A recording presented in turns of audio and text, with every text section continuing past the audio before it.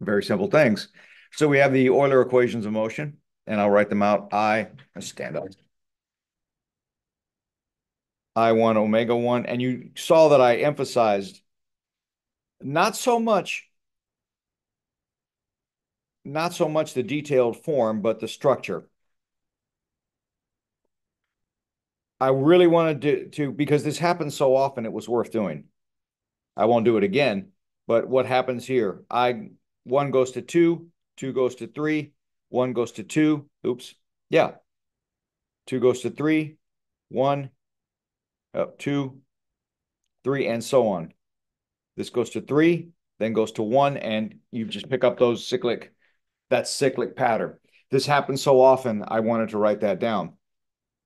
There's one problem I have. I haven't quite finished it. I want to do an example. I'm probably not going to be able to do it, but it's a bar rotating in a circle, and the goal is to find the torques. So you have this thing rotating around here. You got a mass here. It's a massless bar. So it rotates around like this. It comes around like this, make these circles. Haven't quite finished it yet, but I'm going to probably assign that because I haven't been able to quite figure it out. I'll give you guys and give it to you guys. All right. Actually, I do have it. One bar spinning around. Look, it's doing this. Doing this. Yeah. I can't. Yeah, I don't know. Yeah, like the drummers do. Like the drummers do. All right. So it's the inertia around the moment of inertia.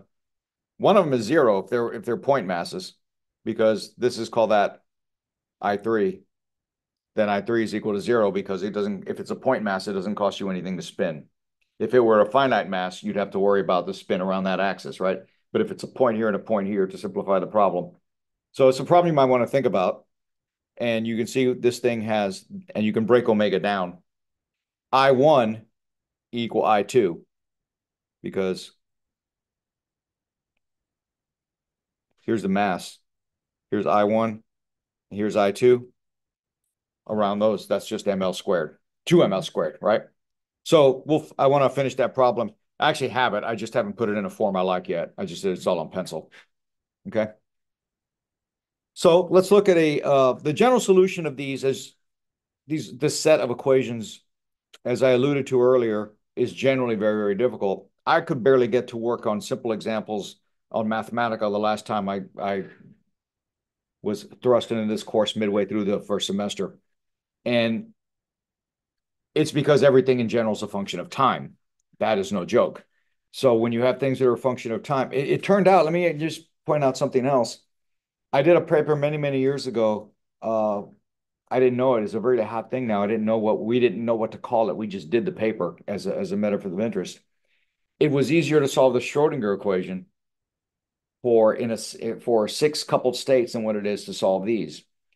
You have had enough experience with the Schrodinger equation to know something. The Schrodinger equation is linear. Wiggle here, wiggle here. Change the phase, change the amplitude, but wiggle here, wiggle there. These are nonlinear, right? You got omega 2 times omega 3 in one of those terms. So all of a sudden, and they're coupled nonlinear differential equations then, right? And those are notoriously difficult to solve. So let's look at it. However, there is a nice case that allows for getting some intuition about what these things do. So we'll look at torque-free motion. No torques. This is a neat problem, actually. No torques. So N1 is equal to N2 is equal to N3. Okay? And we're going to do a nice symmetric problem like we would have maybe for a cylinder or maybe even for something like this. Maybe even a prolate spheroid. What am I foreshadowing here? Earth. Okay. Oh my God. Isn't that what it is? Am I using the word wrong? Oblate? Is it oblate? All right, we'll look it up and make sure. So we deconstruct these equations. I'll have I1 omega 1 dot. Yeah, that's good. Minus omega 2, omega 3. Then we'll have I2 minus I3. And that's equals 0. And then I1 omega 2 dot minus omega 2 omega 1, I3 minus I1. We can set all this stuff equal. We can start simplifying these in a minute. I2 here, I3 omega 3 dot minus 0. Or let me actually, I don't want to get ahead of us. This is omega 2 omega 3 omega 1 3 1, and this should be 1 2 here. And then we'll have I1 minus I2. However, we know right away that this is what I didn't want to get. I did not put this step in the notes, but I want to do it explicitly while I'm talking. I1 is equal to I2, correct? Are we defining our axes? In a way that makes I1 equal to I2. Okay. Like an oblate spheroid, okay? A cylinder. Right. Okay? Yeah. As principal axes. Okay? So because I1 is equal to I2, this will simplify it. First of all, let's do it. Let's just say right now, not waiting. I3 omega 3 dot is equal to 0. And that tells me omega 3 dot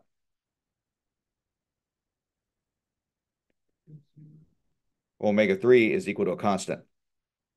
Okay? Just some constant. And I'm going to just call it omega 3 constant. I'm not going to put a substitute beta. So I got in trouble yesterday. I got in trouble with this.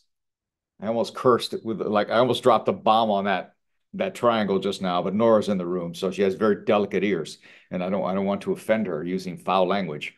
All right. Maybe I'm not that interested. Or I don't want my likers and subscribers, this guy's got a potty mouth. All right.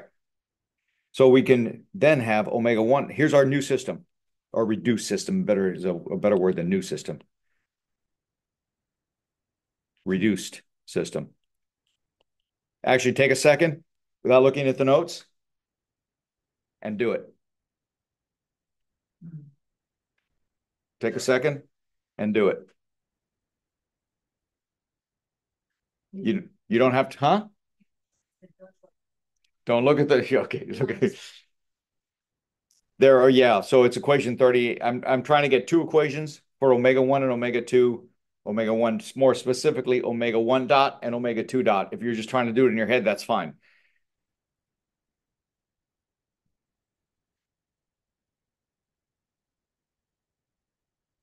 So I get omega 1 dot is equal to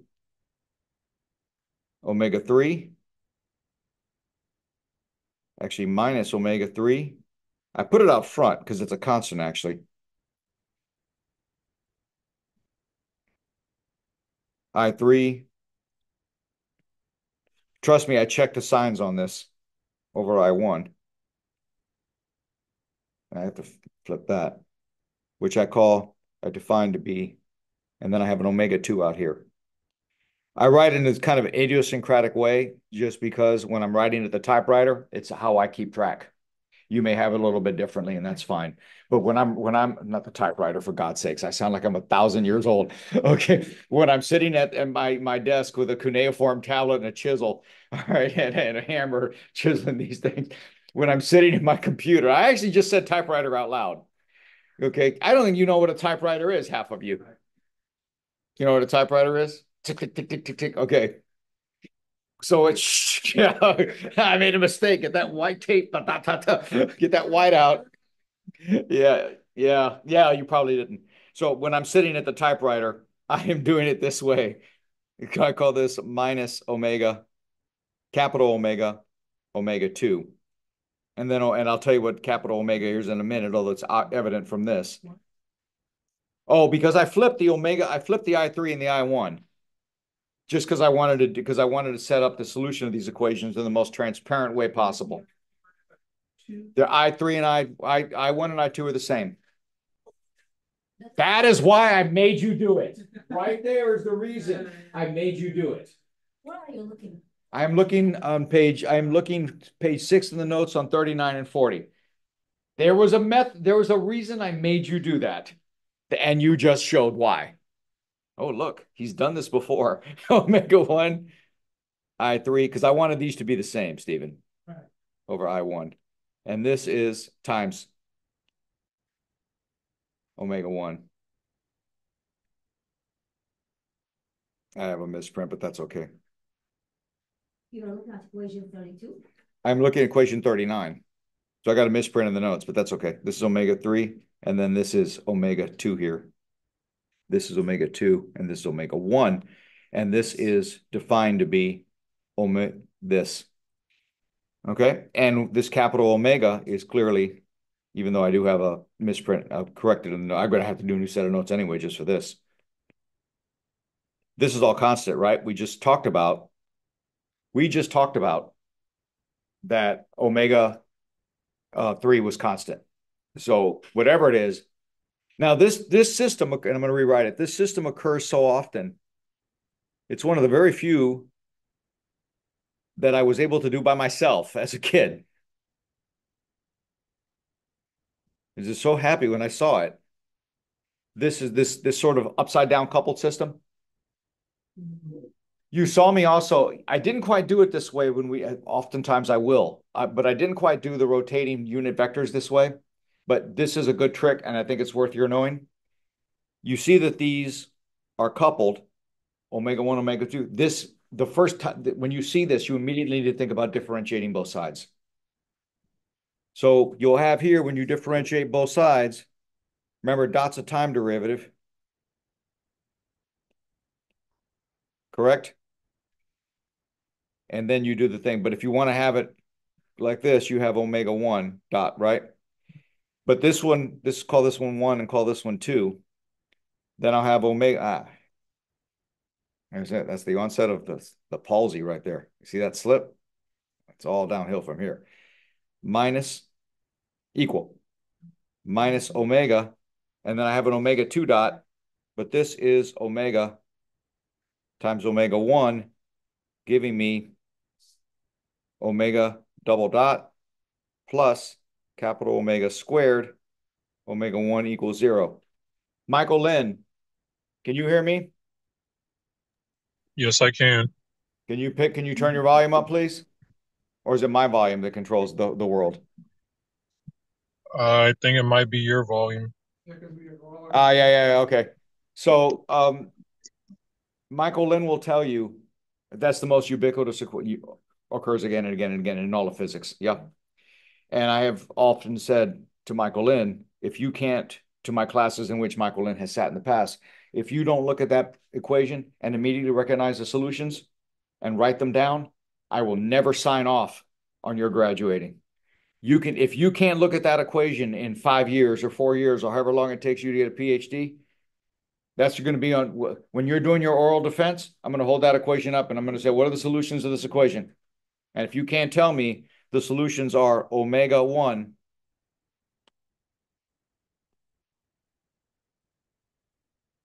is equal to A cosine omega t plus B sine omega t, or however you want to, you can use e to the i's. I don't care.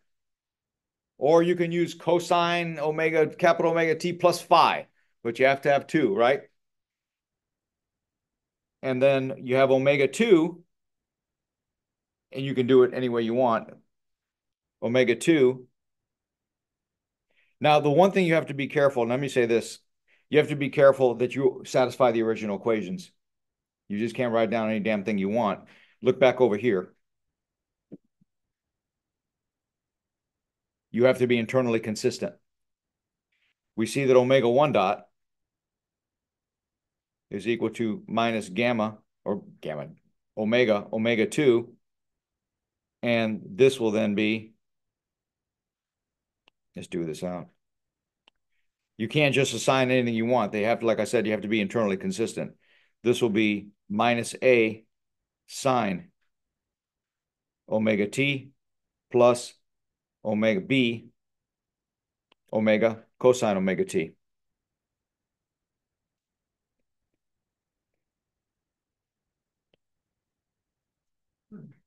So you have to be a little careful with that. And all that gets multiplied by minus omega. We agree? So this is omega 2, but I have an omega 2, so I have to divide this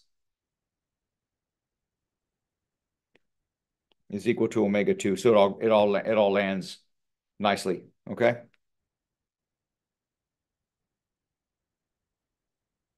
And you can check, and by the way, you can do this one more time to see that it's internally consistent right here.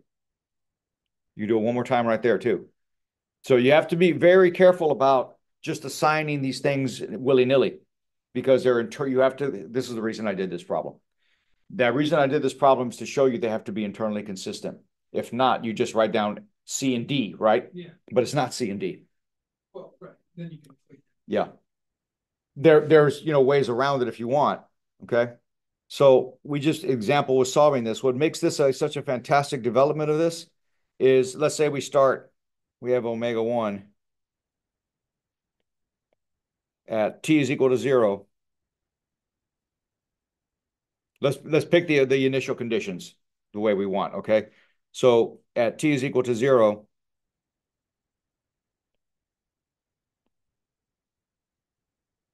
I'm trying to get the ink out of it. T is equal to 0. Yeah, I need a new band, I need a new ribbon. So you set up the constants, and I'll probably leave this as an exercise. You'll find omega, set up appropriate initial conditions. Let's just take them all along, for example, the x-axis, okay? Let's say initially omega 1 is along the x-axis. So set up appropriate. I just gave you the answer. I don't even know why I'm going to assign it now. You set up, so omega, in general, you have omega 1, E1 hat, plus omega 2, T, E2 hat, correct? Plus, and omega 3 is nice and constant, right? So I'll just give that without an E3. So if T is equal to 0, if we're along the E1 axis, you'll get omega is equal to A cosine omega T E1 hat plus A. See, this is a circle. It's a circle. A sine omega T E2 hat plus omega 3. And let's actually do it this way, E3 hat. So the motion, if you have the notes open and you have the notes in front of you, this is a good picture. I don't remember where I got it from. This might be in the Texas Goldstein. Look at that son of a gun. Look at the circle up there. That is awesome. So we have whatever this thing is. This, we already know what that is. That's a circle, right? That goes around looking down from above. Okay, everybody hear me? Looking down from above. That's what this omega 1 plus omega 2 does. Goes around in a circle like that. And what's omega 3 do? Straight up. Straight up. And then this goes around here like this. And we're all getting PTSD from that finite rotation vector thing we did before. We're getting it again, but that's what it is, right? And in this particular example, in this particular thing, you have this rotation rate, this constant omega around that fixed omega 3 axis. This is precession. And your text gives a nice example of how the Earth's oblate, prolate, I don't know what it is now, predicts a 306-day period of precession that arises because I3 is bigger than I1 and I2. And I'm not going to do that in here, but it's really neat. It doesn't come out to be that. It doesn't quite. By the way, the precession is a really fascinating thing. If you read the notes, I don't think I may get to it today, but one of the last things I do in the problems, if you look at the problems, I really wanted to understand, they talk about precession and you have all these equations for the symmetric top that we're about to do. And you will see, you need to yawn, buddy. If you don't open your mouth and yawn, you can rupture your spleen. No, I made that up. Okay, but you need to let that out. Okay, it's not good for you. You need to yawn. If you got to yawn, yawn. Yeah.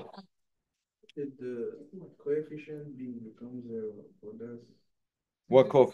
No, it's, oh, why did it become? Okay, so I have omega 1 is equal to A cosine plus B sine E1 hat, correct? You said, So at t is equal to 0, this will be A cosine omega 0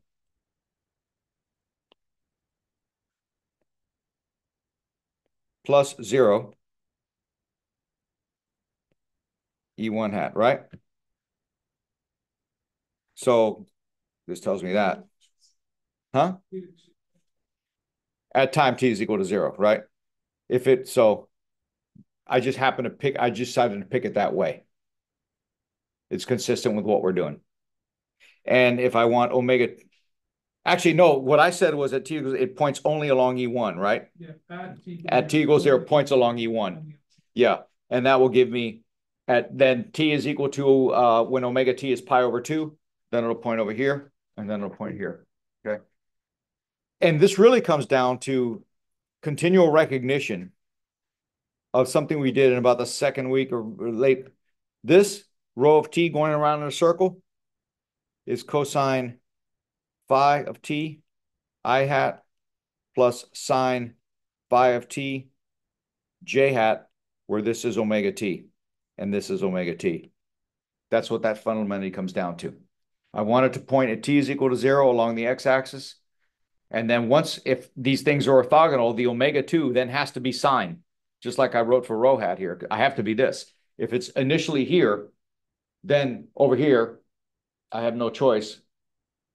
Physically, anyway, mathematically, it'll come out too if you go through the analysis, because then you want it to have some finite omega 3 has to be this way, so that's not touched. But then you want it to rotate like this, right?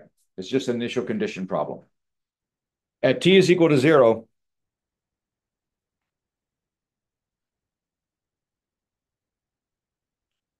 cosine 0, I hat. Okay? So I point along I hat. If I let anything in from the other one, it won't point that way anymore. What? Could you solve it if they weren't coupled like this? No, Without. I can't. Without software, I mean. I can't. I can't. That's why I was so interested in doing that problem, this problem, because I think we can actually solve that problem. Would there be any physical systems that would not couple like this? Uh, yes, all of them, except this is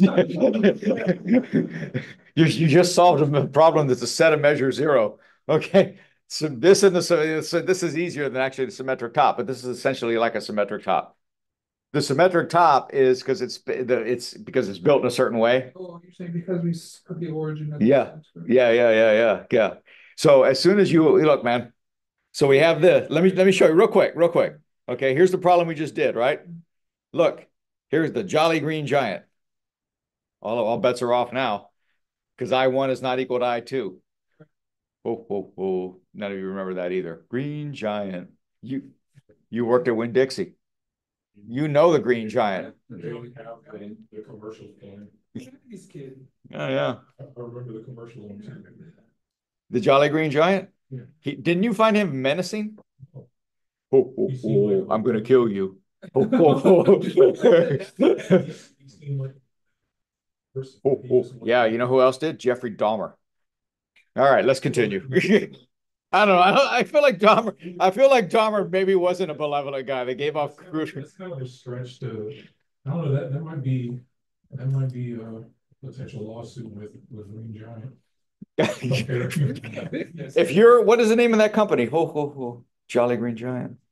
What was the name of the company? I think they were lost it. bought by somebody else. Yeah. Ah, okay. Sorry, Doctor. But whoever. Go ahead. The second one, Yes. omega 2. Yeah. I'm trying to use the same concept. Yeah. Oh, this is gone because this is omega 2. As soon as because I can pick let's do it physically, okay? Let's do it physically. So I've got this one and I've got this one, right? They don't like that. This is the same General, A and green the jacket same stuff. A and the same B, right? Where If I put is this? this over here, right? The green Okay. are you using? This A has some amplitude, right? Okay, so that's the initial condition. I'm gonna make sure it's over here.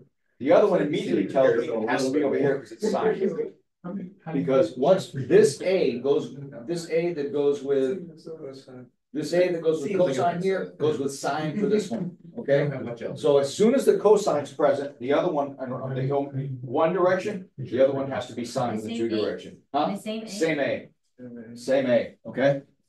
That's why, that is exactly the reason I was looked at with skepticism when I said you got to do them internally consistent. You got to make sure they're internally consistent.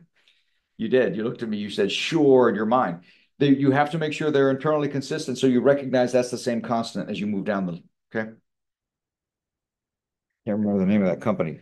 So I'm going to do the symmetric top. Here's a disclaimer. It's in italics. The text does 12 pages I'm reading on this subject. I am absolutely not going to do 12. I'm not going to do anywhere near that amount of material on a top. You are free to proceed through the development provided to you on long plane rides.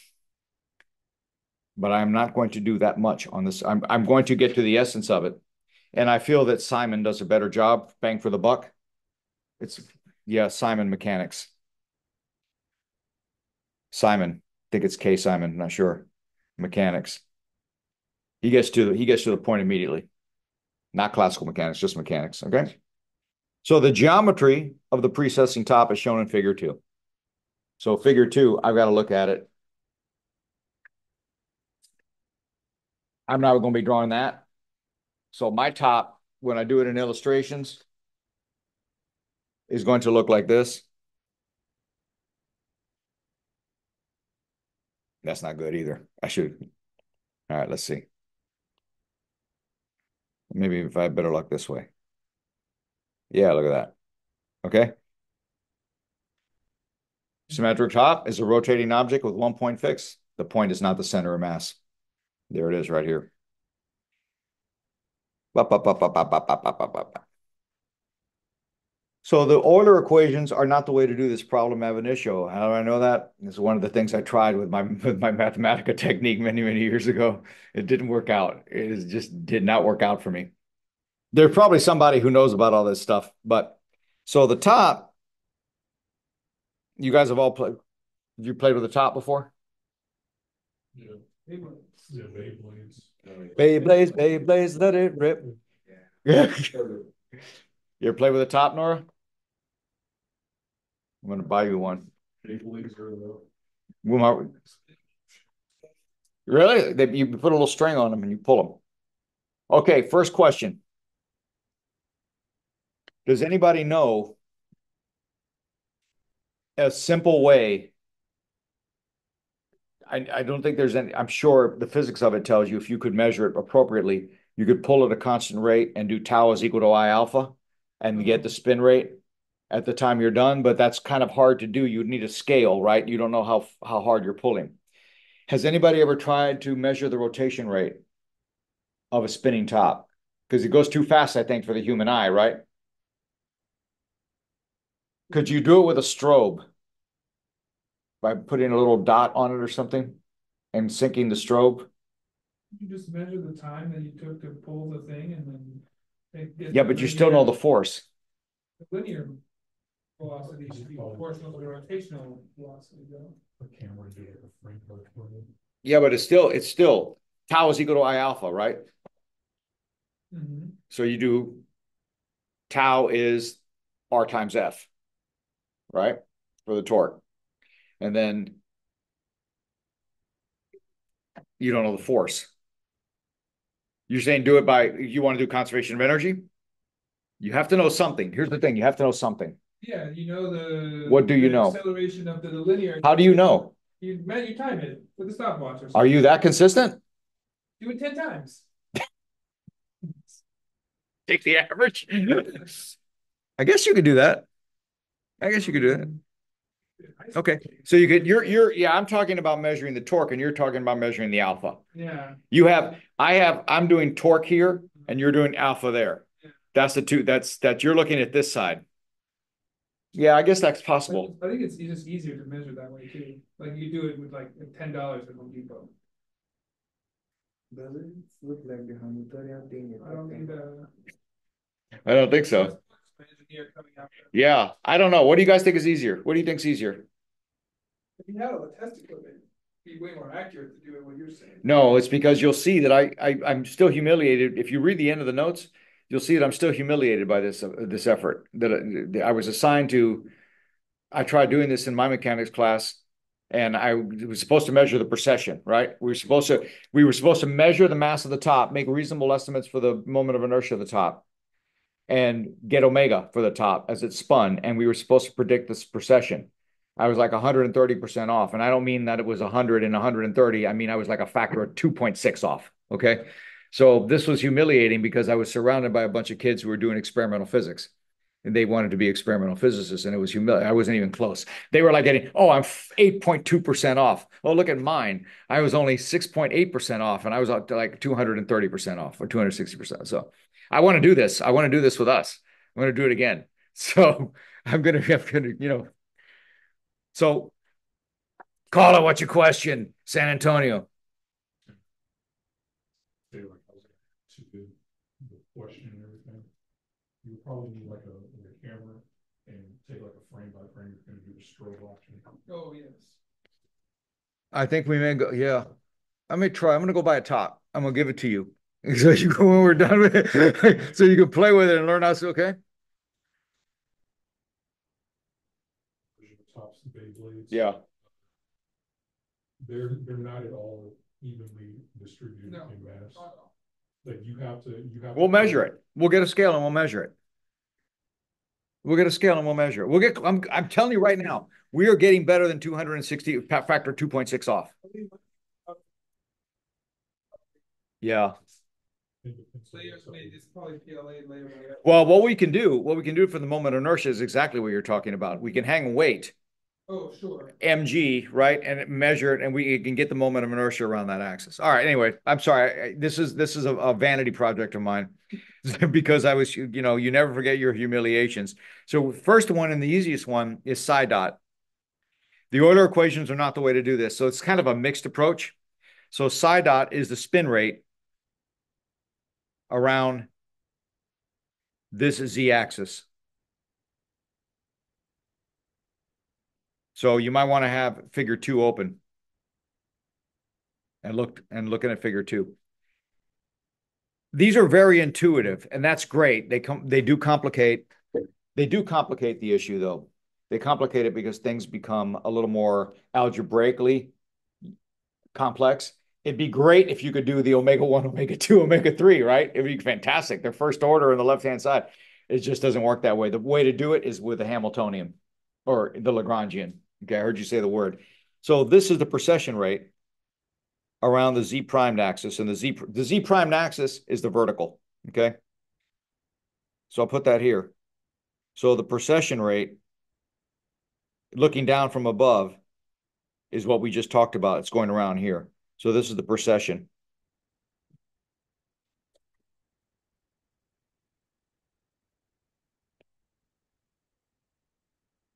Remember, rate. Okay, so it's this. Looking down from above, it's the omega we had a minute, capital omega we had a minute ago.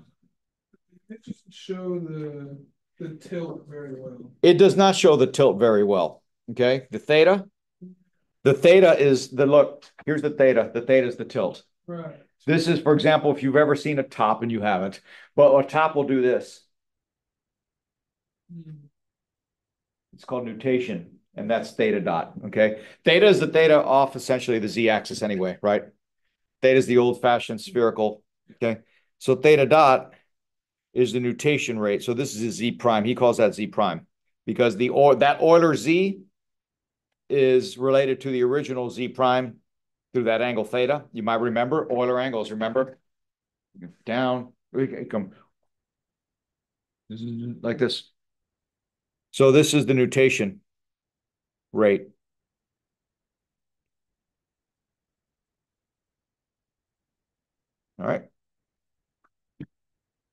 And this is the reason, by the way, I made you do problem 5.4.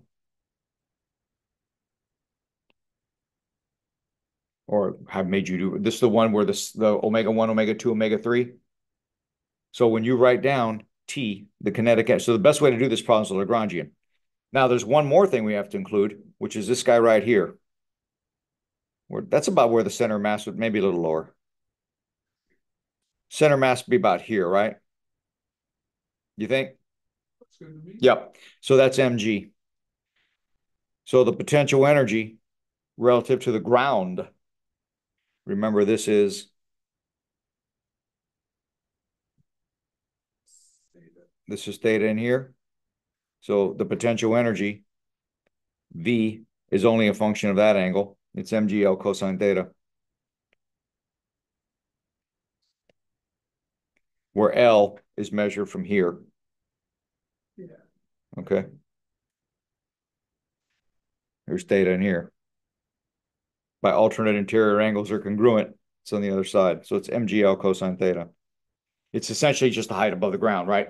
That's all it is. It's the height above the ground, which is this height right here. Yeah, because I'm going to draw a picture for you, okay? Here's L, right?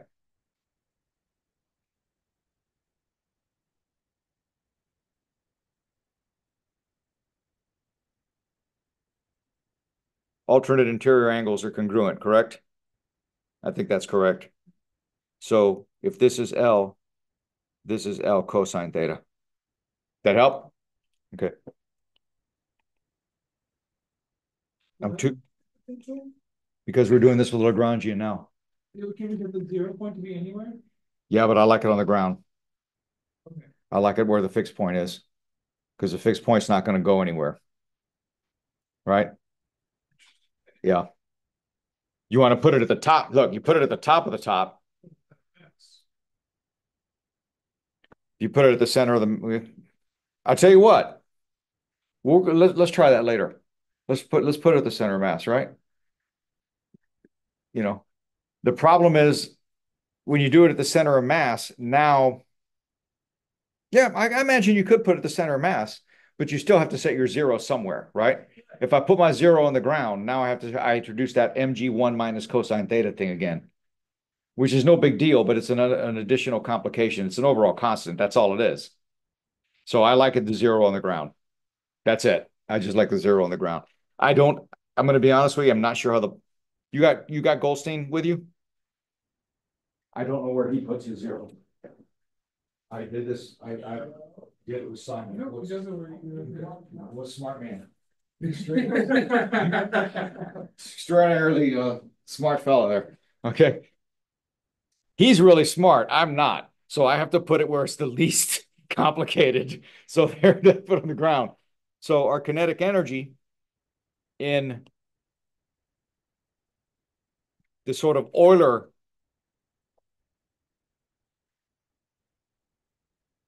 formulation would look like this. If we had everything diagonalized and principal axied up, I know that's not a verb, but if we had everything principal axied up, this is what it would be in a nice, beautiful universe where we were able to do that. Of course, we can't. And this is the reason I made you, in fact, write out in that homework problem what omega 1, omega 2, and omega 3 were. You remember that? You just turned it in. It was chapter 4 homework. It's chapter 4 homework, right? And you have it, and I don't have, but I went directly to it. I'm not going to write it again. So this came out to be, I actually have to look them up.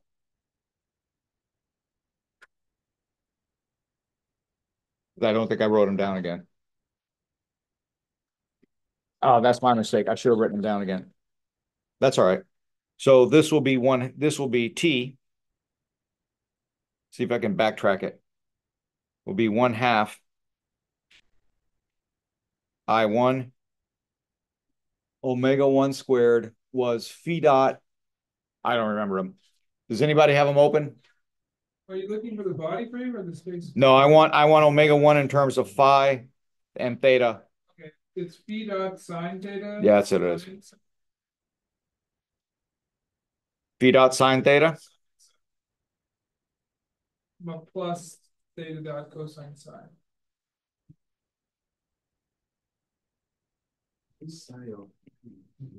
And this one should be theta dot, let me guess, sine theta, cosine psi, plus theta dot sine psi, minus theta dot sine psi. That won't enter. Which one? 15.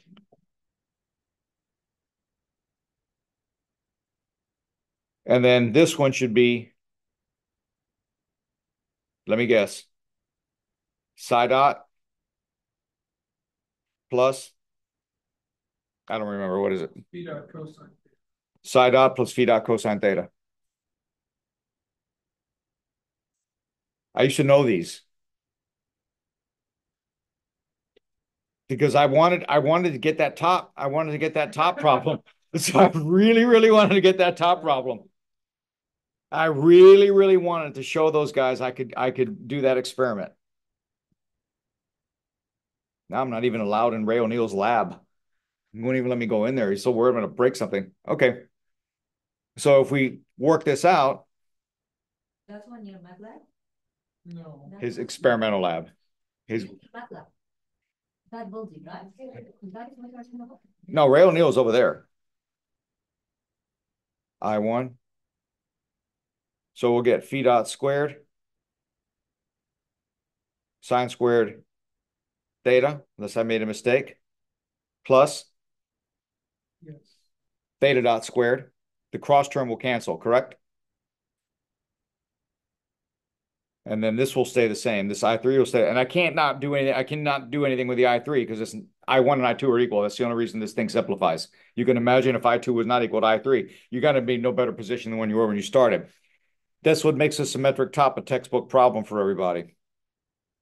This stays the same. Okay? Everybody, look at those.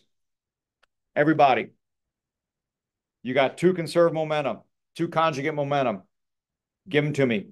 P what and P what? Squared. Phi dot squared cosine squared. Okay, great. Okay. So what's one conjugate momentum? Look at it.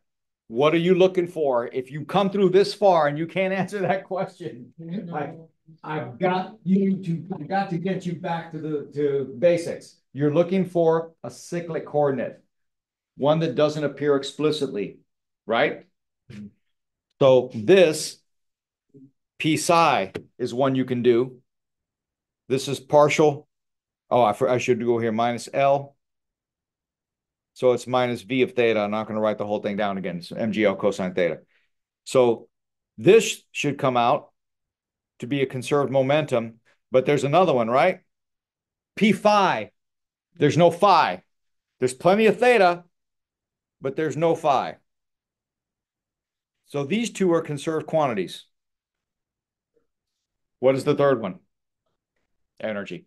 You'll see me say in the notes, and that's why I asked you. By the way, remember when I asked you on your exam, find two constants of the motion? Easy to forget that. Energy is a constant of the motion. So I can also say E is equal to T, and I won't write all this out. How are we doing on time? We're a little over. T plus V. I was going to give it to you as an in-class exercise to actually solve these. And I'm not convinced I'm not going to do that on Monday.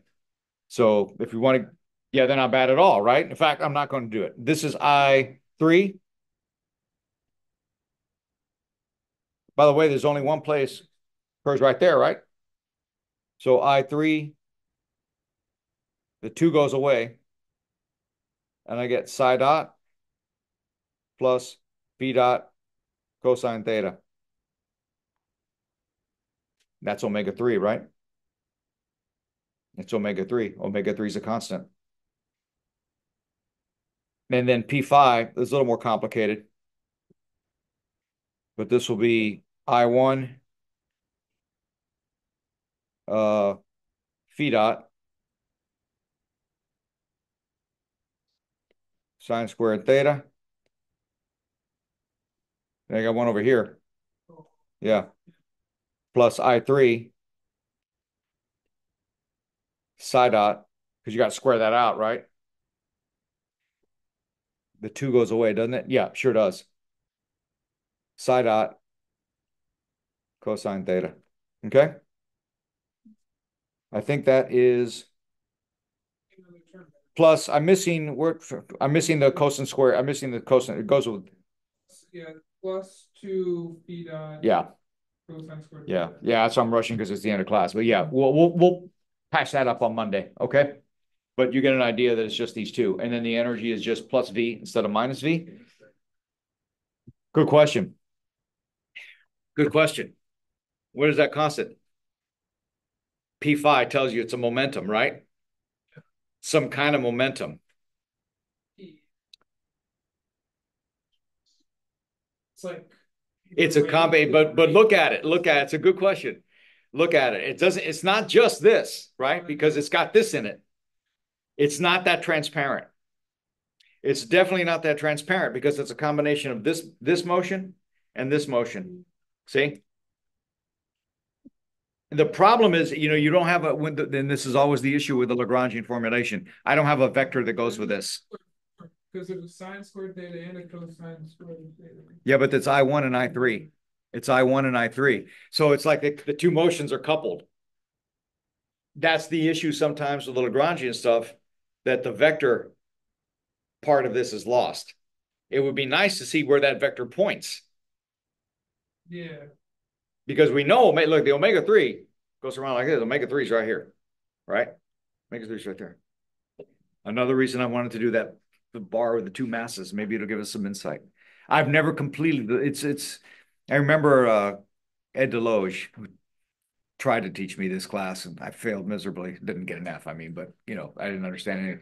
That this allows you to know anything you want. You can answer any question about the top now. And some German wiseacre said, "What color is it?" And I thought that was a fantastic. I thought that was top notch. We're going to get that. We are going to do that top problem.